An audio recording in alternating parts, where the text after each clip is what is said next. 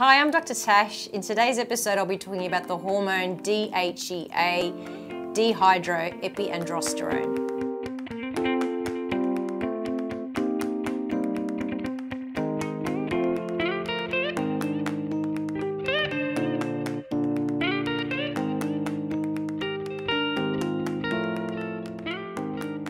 DHEA is mainly made by the adrenal glands, which sit on top of each of your kidneys.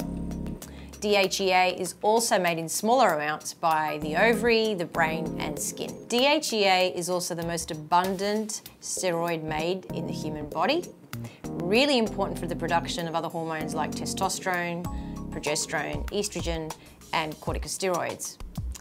After the age of about our mid-20s, its production starts to decline. In reproductive medicine, we use DHEA quite a lot. It's used as a form of androgen replacement. In some, but not all studies, women who are over the age of 40 may benefit from having DHEA as a supplement as part of an IVF cycle. It may help these women respond to the ovarian stimulation and may improve pregnancy rates. DHEA has also been promoted to reverse the effects of aging. And studies in lab animals have shown that DHEA prolongs life expectancy. It is also used by athletes as a performance booster substitute for anabolic steroids. DHEA increases the sense of well-being, gives you more energy, supports the immune system. It helps the body repair itself and maintain tissues. It produces spikes in blood sugar and reduces insulin resistance. Increases lean body mass. Promotes weight loss, increases bone growth, it decreases cholesterol and lowers triglycerides, prevents blood clots, it decreases formation of fatty acid deposits, and enables better sleep. So why may DHEA be low? The most common reason I see in my clinic is stress, chronic daily stress. And most people tend to have quite a lot of chronic daily stress from running to work, picking up the kids, dropping off the kids, making it to this class and that class. So it's stress. Stress is the most common reason why DHEA is low. Now, what are the things that you can do to increase your levels of DHEA? Something simple like listening to music or practicing relaxation techniques to de-stress. And there have been studies to prove this. Other things that can reduce DHEA include the menopause, aging, and smoking.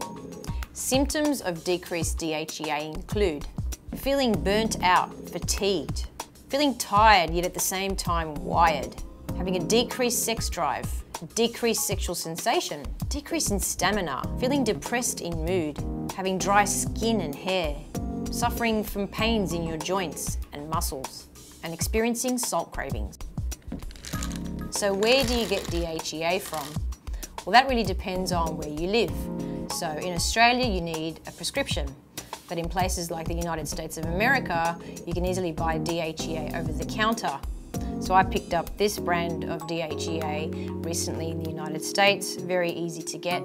The issue with getting things over the counter is that you're not really sure of the potency and the purity of the product. Never take any hormone like DHEA without the supervision of a doctor. Safe doses of DHEA vary from 25 milligrams to up to 150 milligrams a day. Main issues with taking high levels of DHEA or doses over time is that it can affect your liver.